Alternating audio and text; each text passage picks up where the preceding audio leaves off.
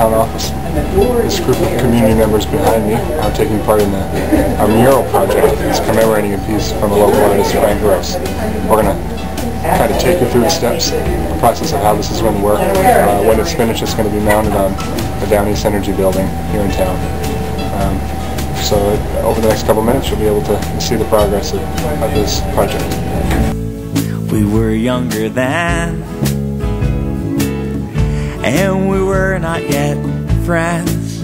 We were just two lost angels bumming rides by the side of the road.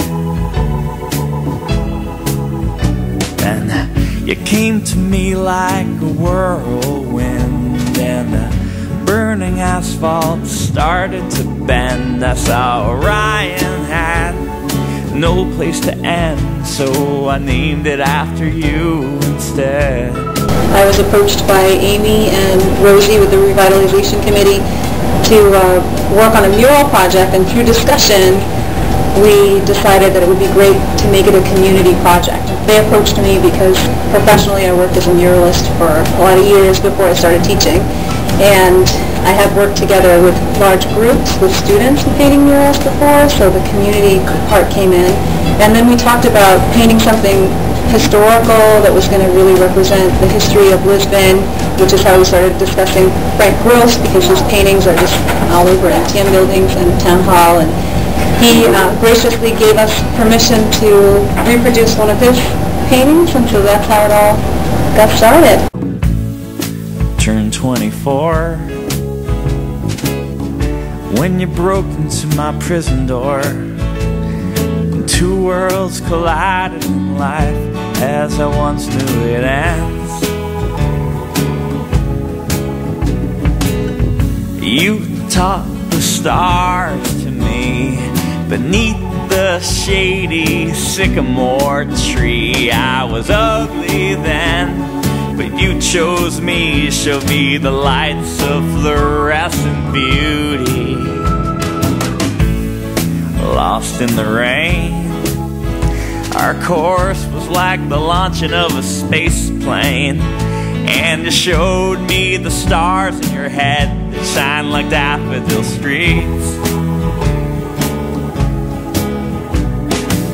Maybe we're plagued in the heart, and letters and words tear us apart.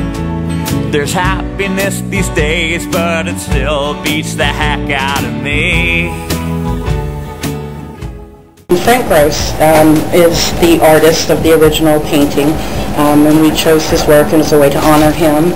He has spent years, probably the last 20, painting various scenes of Lisbon, and he adds in local characters, you know, people from the Historical Society, people from the Rec Department, and town offices, and puts them into his paintings, but he recreates them from old black and white photographs that the Historical Society has, or old postcards, and then he adds in the color and his memories, having grown up here, and he's really given a lot to the town. They're displayed all over the town offices, at MTM Center, and it felt like a nice gesture to sort of try and give back to him, and also to promote his work, and what better way than to put it on the side of a building.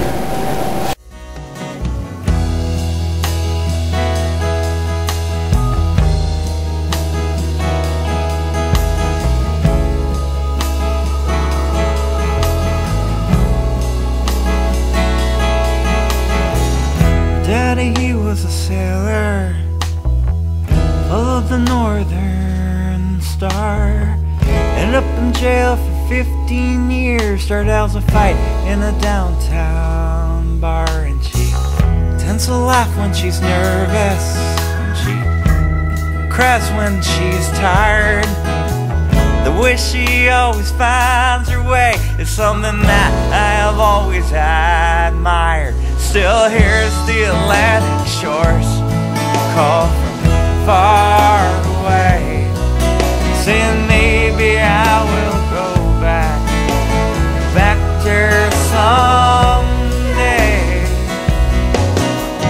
Nighttime, falling down the dunes of Half Moon Bay, our footprints glowed phosphorescent sand.